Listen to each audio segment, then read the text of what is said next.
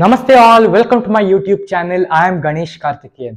Today I'll be talking about a wonderful machine which is indigenously made and has been inducted in our defense forces some time back. Before that, we'll see a few clips about this beautiful machine and we'll go with the video. Yes, I'm talking about the Tejas aircraft. It is developed by the Aeronautical Development Agency in collaboration with HAL for the Indian Air Force and the Indian Navy. It is a single-seater, multi-role, single-engine tactical aircraft. The Tejas program started in the 1980s with the goal of replacing the aging MiG-21 fleet in the Indian Air Force. The developmental efforts were taken by the ADA and the production was primarily done by Hindustan Aeronautics Limited. We can see many variants in this aircraft. The first variant is the Tejas Mark 1 or the Tejas Mk1, the initial version designed for the Indian Air Force. Next, we have the Tejas Navy, a carrier-based variant developed for the Indian Naval Force. Then we have Tejas Mk1A, an upgraded version featuring improvements in avionics, radar and electronic warfare system.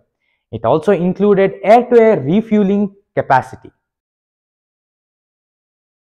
Now coming to the specifications, the aircraft is equipped with a really strong engine and has a capacity to travel over the speed of sound, which is over Mach 1.6, and has a range of over 500 kilometers. And now coming to the payload capacity, the Tejas is equipped with 7 hard points to carry a variety of air-to-air and air-to-ground missiles, bombs and other ordnance.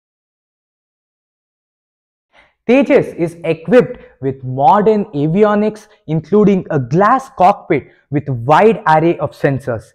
The radar system on the Tejas is EL/M2052, a multi-mode radar providing air-to-air, air-to-ground and air-to-sea capabilities. The Tejas program faced several difficulties leading to its delay in induction.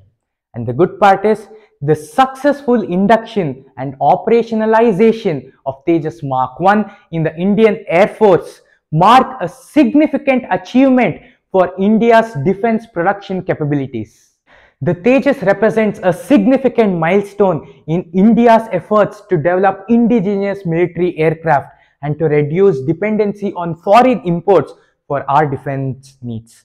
And the Tejas has a lot of capacity, fulfilling all the needs of modern warfare.